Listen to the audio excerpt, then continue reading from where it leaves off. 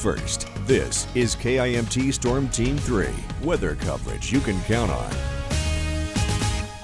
Before we get a check of our forecast, take a look at your screen. This is video from one of at least 2 tornadoes that touched down in eastern Nebraska today. It was taken in Waverly, which is near Lincoln. One of those strong storms even moved into Iowa, north of Council Bluffs. According to the National Weather Service, a tornado warning was in place for parts of eastern Nebraska. It has since been lifted. I know there were tornado warnings all over.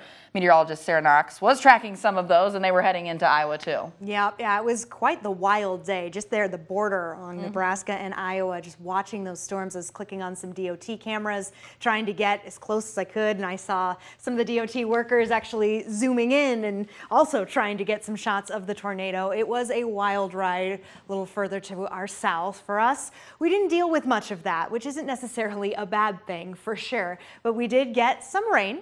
Beneficial rain, and now we're dealing with a little fog, leftover fog here as dew points and temperatures kind of right by each other. Thus, the clouds can form a little closer to the surface. Check out Austin. That's where we're seeing those clouds really low. Even in Rochester, where visibility is back to a perfect 10, but these clouds you can still see evidence that they were hanging out a little closer to the surface not long ago.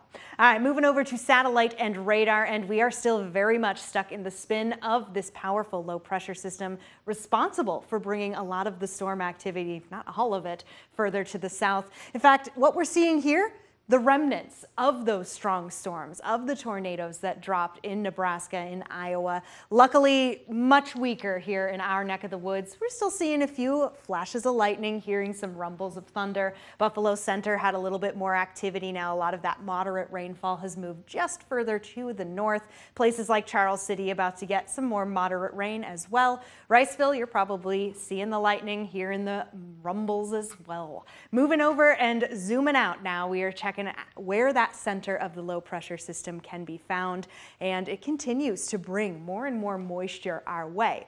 Now, we are going to get a nice break from the rain as we head into our Saturday. We're also going to see these temperatures continue to climb up. If you joined us earlier on in the evening, maybe around the 6 p.m. newscast, you'll remember that the temperatures weren't very different than where they were right here. Rochester's still sitting about 49 degrees. Some of us even a little warmer. Owatonna, Austin, 52. Same with Mason City. And look at Charles City at 54 degrees. Still dealing with some breezier conditions, which makes things feel a little cooler. These temperatures are not done. They are going to rise as we get overnight. They will drop a little as they naturally do as we get around the sunrise, and then they are going to warm up even more. Attempts getting into the upper 60s. Some of us could even make it to that 70-degree mark or above, depending on how much sunshine we see. But this warmth, this instability, fuels the chance for additional rounds of showers and storms. So let's check it out here on Sky Tracker 3. First, this is around 11 p.m., so not too long from now. We're going to watch as the current system, or rather the rain, the cell that is in our area now, continues to spin out. By Saturday morning, mostly cloudy skies, but no rain. In fact, the rain will hold off until we get late into our Saturday. We're talking really as we get closer to the overnight hours. There is a chance for strong to severe storms in the southeast. Sunday, less of a chance for severity, but we still see scattered showers and storms. It's going to be quite the rainy one. Quick look at the 7-day forecast now, where the weekend is always in view. And with those warm temps on Saturday, like I said, just adds fuel to the chance for storms and more showers on Sunday. Cami.